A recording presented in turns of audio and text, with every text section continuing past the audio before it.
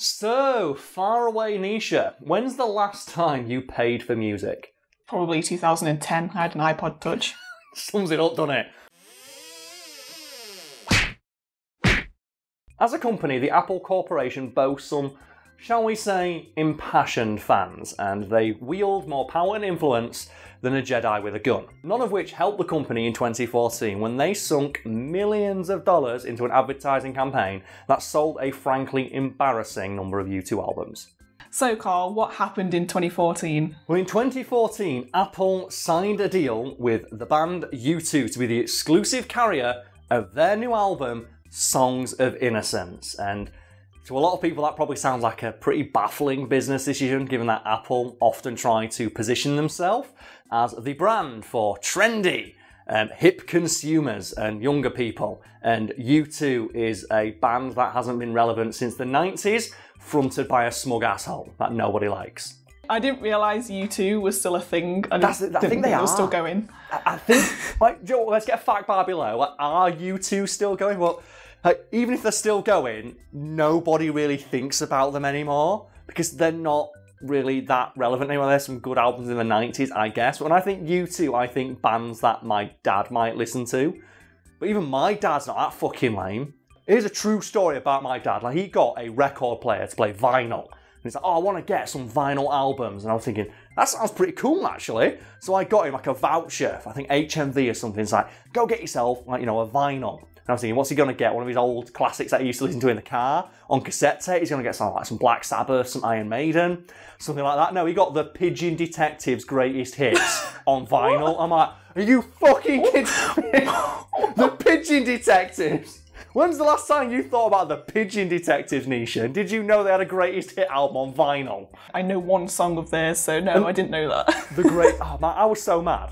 Because I thought, oh yeah, like vinyl, bring it back to the old school. He's going to get some of those like classic albums from the 80s or 70s, like on vinyl, like their original format. I was like, no, fuck it, I'm going to get the Pigeon Detectives. I was so pissed off. Anyway, U2. Right, okay, so how much did Apple spend on this deal? Apple spent a reported $100 million US in advertising.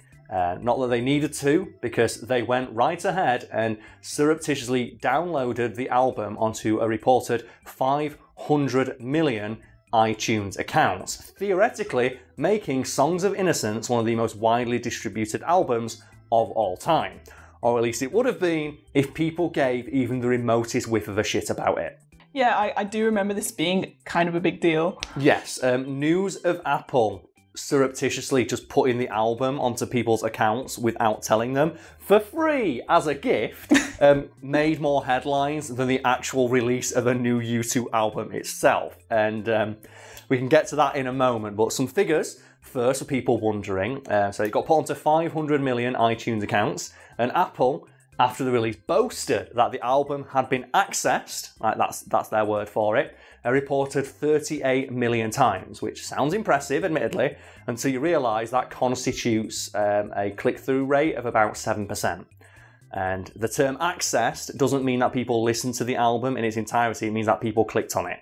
And I think, to me, the fact that they made it a U2 album is the most baffling aspect of this, because as I talked about, like, U2 haven't been culturally relevant since the 1990s, and they are fronted by Bono, who is universally agreed to be a smug prick by everybody. No one likes Bono. Even people who like U2 don't like Bono. Nobody likes him. He's a fucking knobhead. Everyone thinks he's a prick. Just as a thought exercise now, Nisha, can you think of a band or an artist that they could have picked who would have been a better choice than U2? Because the answer is almost anybody. But yeah, I'm hoping that while I riff for like a minute or so, you just look for the number one hits of 2014. So we can have, like, you know, a discussion of the people on that list. And I'm going to say, like, straight away, like, just pick an old band, like U2, but that people tend to like or think are quite good, even today, even if they're not as popular today. Like AC/DC. I won't like, no one's going to complain about a free AC/DC album or an Iron Maiden album. Like, yeah, maybe like it's Led not as good Zeppelin. Led Zeppelin, yeah, like, pick an album people fucking like. Pick a band or an artist people still think is pretty good, even if they're not, like, killing it as much anymore. Like, put a fucking Beyonce album on there, or some shit like that. But, Nisha, have you got, like, an hour list of the biggest hits from 2014? Yep. So let's go through some of them to see what bands would have been a better choice than U2. My first question is U2 on there? Keep in mind, this album... I can't see them now. Yeah, this album was given away for free to 500 million people.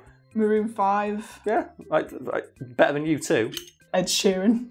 Who's got a couple but Ed Sheeran, he's a bit wishy-washy, but he's completely non-offensive. No one's going to give a shit about a free Ed Sheeran album. Coldplay is on there. Yeah, if they're going for crappy, non-offensive rock, just pick Coldplay. Pitbull is on here. Fucking put Pitbull album on there. Taylor Swift, anyone but U2. Even Take That's on this list. I'll take that. Oh my god, fuck's sake. That says it all, doesn't it? When they be put out, I fucking take that. But to bring it back to the album itself, as mentioned, the fact that Apple just put it onto people's devices and iTunes accounts without telling them made bigger headlines than the release of the album, and it resulted in a huge amount of blowback for Apple because people weren't happy with this free album being downloaded onto their devices without their consent, sometimes using their data, which people have a limited amount of. It's like, I didn't ask for this, and Apple had to release a statement apologising for it, because nothing says we're proud to put this album out like apologising for putting it on people's devices. It gets better though, because websites actually released guides on how to uninstall the album, because Apple didn't really make it clear, which resulted in, I shit you not, folks at home and Nisha, Apple themselves releasing a guide on how to uninstall it from your iTunes directory without clicking on it and playing it. Here's a guide on how to delete something we gave you for free. Yeah, they literally could not give this album away for free. I'm pretty sure, I think I had access to my iTunes back then. I vaguely remember being one of the people who clicked on it thinking, what is this? What is this? Yeah. Clicking it, listening to it for a few seconds, saying, I do not want this, fuck you too, Bono sucks, and then getting rid of it. Which is why it is theorised, because we don't have any direct confirmation on this, because Apple never released actual figures. They use the term accessed when referring to the album and not listens or plays. Because it is theorised that a not insignificant number of the people who accessed the album were merely clicking on it to uninstall it. But because they clicked on it, that means they accessed it. And that's just fucking embarrassing. Oh my god. I can't imagine just how much it would feel like your balls had been stomped to get that news. 'Cause presumably you two found out about this. They must have had access to the real figures. Even if, we the public didn't. And, imagine, we gave it away to 500 million people. 7% of people clicked on it. And of that 7%, a good number of them immediately uninstalled it. They didn't even want to give it a chance. And while, yes, U2 did get $100 million for this, they themselves weren't above being criticised. Because not only did people who didn't want the album just shit all over them, and their name was in the news for a week straight, not about that album, but about the fact people did not want to listen to it. They also were getting criticised by other musicians, because by releasing the album for free, it was argued by musicians you are actively devaluing the very concept of music itself. Oh god. Just think about it, how are we supposed to sell albums when you are giving yours away for free?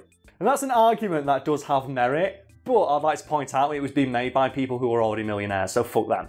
So what is this about them selling 7,000 albums? Yeah, well, this is a part of a story that often gets left out in recollections of it, because it's often positioned as, it was a deal reached between Apple and U2, but the deal was also to test the waters, as it were, to see what happens if you give away music for free. Will it inspire people and encourage people to check out more of an artist's back catalogue?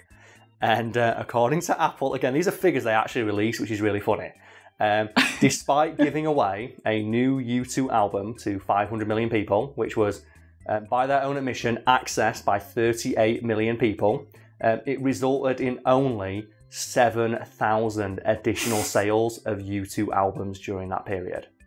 That's amazing. 7,000. I'd just give up at that point. Just fucking give up. So Nisha, we now live in an age where the concept of buying an album is largely dead. Yeah. We have Spotify, we have iTunes, we have YouTube Music, Google Play, all that bollocks.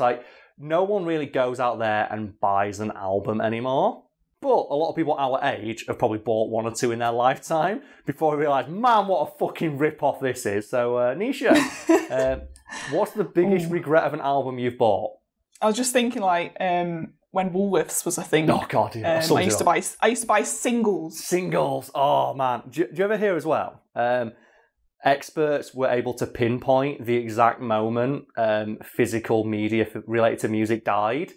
And I think it was like in 2015 when the highest selling single was won by Florence and the Machine, and it sold like 500 copies. They pinpoint this is the exact moment physical media for music died. What's an album you bought then? You felt like a single, that's like what, a couple of quid. They used to charge like $5 for them, didn't they? When you think about it now, the amount they used to charge for singles was fucking like diabolical. Well, I remember paying £2 for one, or £1.80 or something like that. Like near, I think it was like near the point where they were like kind of dying out. They got like a bit cheaper. One song for £2 and you got to put it in a fucking CD. That's a sad car journey, that, innit? That's a really depressing car journey when you got a CD with one song on it. Oh, do you remember? Like, you'd buy a CD and it'd be like, oh, it's also a CD-ROM, and it'd have like the music video in it. Oh, yeah. Remember those days? Oh, God, yeah. And you get like you put it in the DVD video. player. Yeah. Oh, God, that's so fucking good. God, I'm so glad that music has moved beyond that format because it was so limiting. And it was it was so fucking obnoxiously priced as well. Like 15 fucking quid for an album with 10 songs on it.